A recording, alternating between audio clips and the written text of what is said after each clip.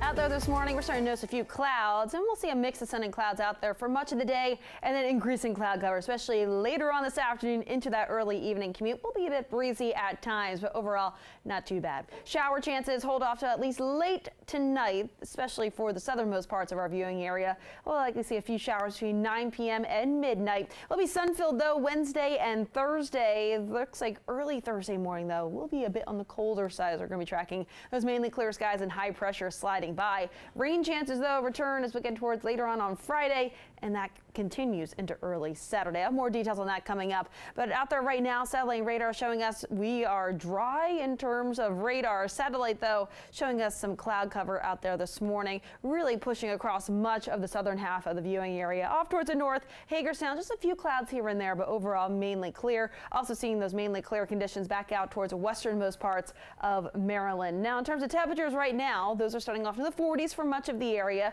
Do see a few 30s though, and we're seeing that's the case in Frederick, Manassas, as well as Luray, and even out towards Waldorf. Those are some of the colder spots on the map. Looks like Frederick though is the coldest, coming in at 34 degrees. Noticing a breeze picking up mainly out of the west-northwest between 3 to 10 miles per hour. That wind will likely increase through the afternoon.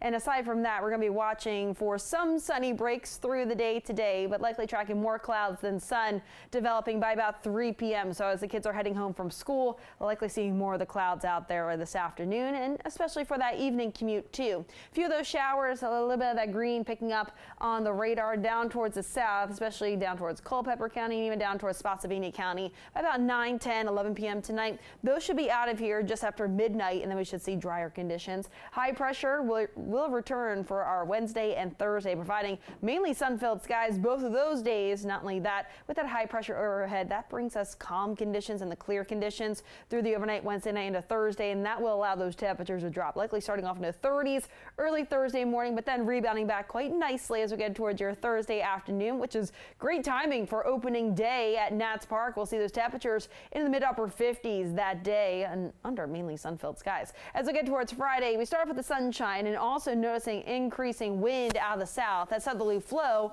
providing us with warmer temperatures for the end of the week and for Saturday as well. But like I mentioned before, we're going to be tracking the rain chances too. So we start off with the sunshine Friday, and then we start to notice increasing cloud cover, especially later on in the afternoon and into the early evening hours. And then we'll be watching for those showers to slide on through, and we'll likely see the rain chances increase Friday night and into early Saturday morning. By about midday though, maybe that lingering sprinkle for DC, and then we'll be drying things out. But highs today, we'll be seeing those low to mid 50s to the north, upper 50s to right about 60 farther south. Tonight, those temperatures falling back in the 30s to low 40s, and by tomorrow, we're talking upper 50s to low 60s for your Wednesday. Wednesday is looking quite nice out there. Thursday, also nice, but again, a little bit on the colder side in the morning. And then we're right near 70 on Friday. Those rain chances move in just in time for Friday night. A few of those showers into early Saturday. Highs low to mid 70s. Then we're right around 60, which is seasonable as we get towards the second half of this upcoming weekend. Shanika's here with another check of the roadways.